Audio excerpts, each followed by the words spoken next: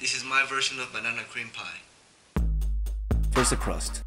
In goes the cold butter, bananas, flour, and salt.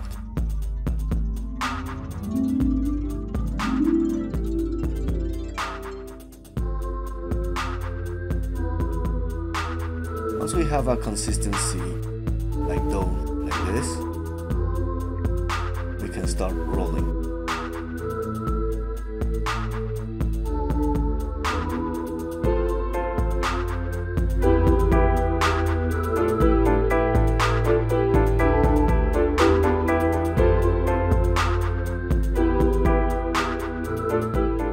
Once we have it flat, we're going to fold it into three.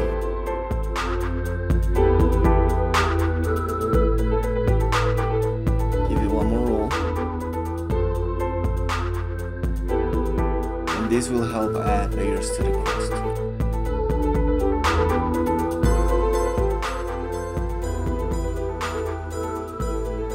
This goes to the fridge for 30 minutes. After the dough relaxes, it is ready to be rolled.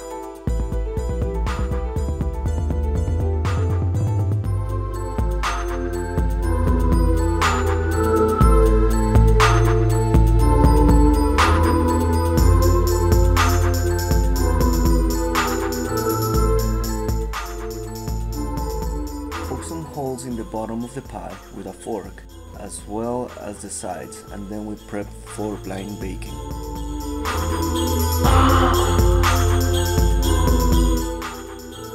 Goes onto the oven at 400 Fahrenheit for 20 minutes.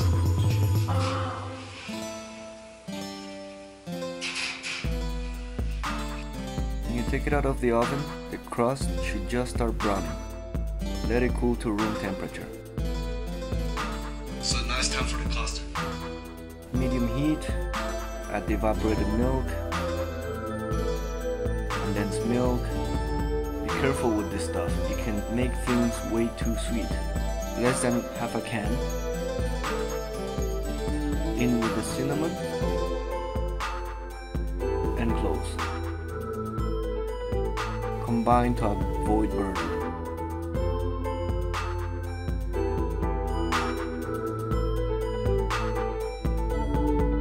Separate bowl, we add the eggs, 2 whole eggs,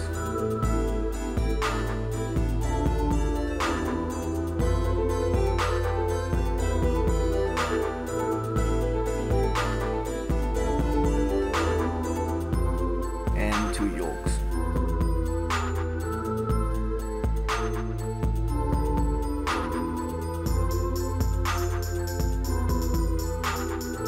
Whisk until the eggs turn pale, like so.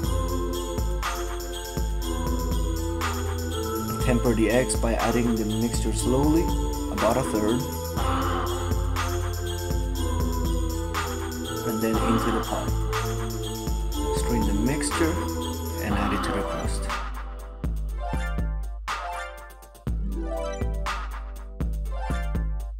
With the oven at 350 Fahrenheit, we are going to bake the pie on a water bath so that the custard doesn't split.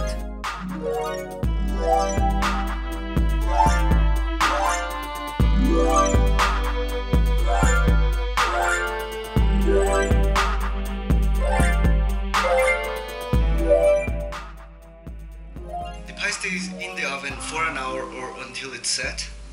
In the meantime, we work on the caramel. For the caramel sauce, we're going to use panela, which is unrefined sugarcane juice that is being crystallized. We add the panela into a pan with just a little water to help combine at medium heat. Once it starts caramelizing, it will make it easier to see the bottom of the pan when you stir, like so.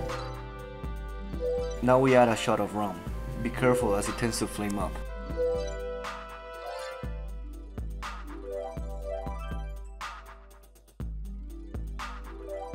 Once the fire dies down, stir it up to combine. The alcohol tends to change the composition of the caramel. Add a wedge of lemon. This prevents the sugar from crystallizing. After an hour, we check on the pie. Just to make sure, you can use a thermometer Custard start setting between 70 to 80 Cs. This one is ready.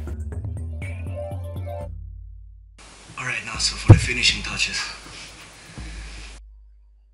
Cut 2 medium bananas at 1 centimeter thick. This should cover up the pie nicely.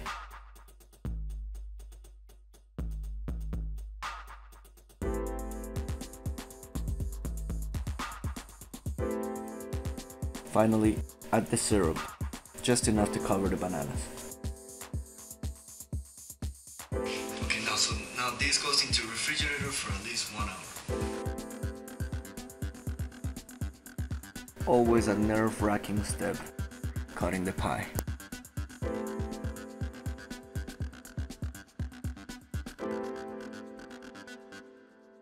Okay, so here is a slice of my banana pie. You can always top it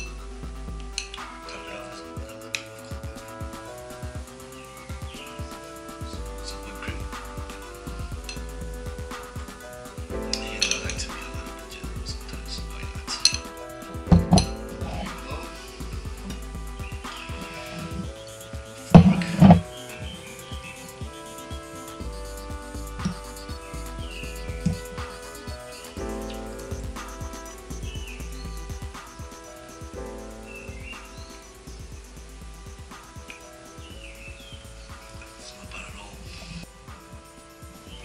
Yeah, I'm actually, I don't know what to say, I'm actually quite proud of it, so